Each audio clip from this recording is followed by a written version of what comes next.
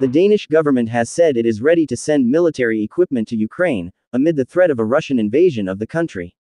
This was conveyed by Denmark at a time when Western countries were intensifying diplomacy and threatening tough economic sanctions against Russia to prevent an invasion of Ukraine.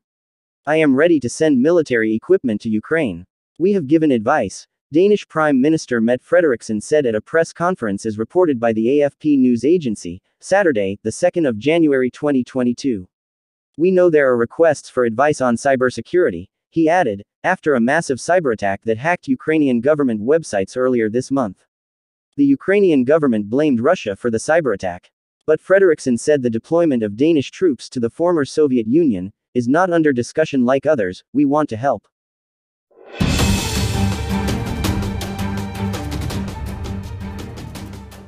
We agreed at the international level to use sanctions if Russia attacks Ukraine, the Danish leader said. Last week, Denmark, which is a member of NATO, committed to providing Ukraine with an annual aid of around 80 million euros.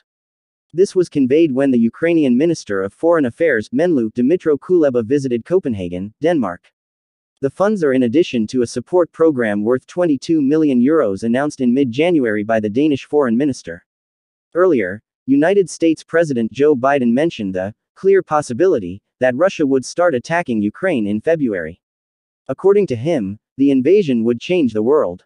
Meanwhile, Ukrainian forces have insisted that if Russian troops came, Russia would not face the ease with which it annexed the Crimean Peninsula in 2014. We are more prepared this time, said Alyona, a soldier stationed in eastern Ukraine.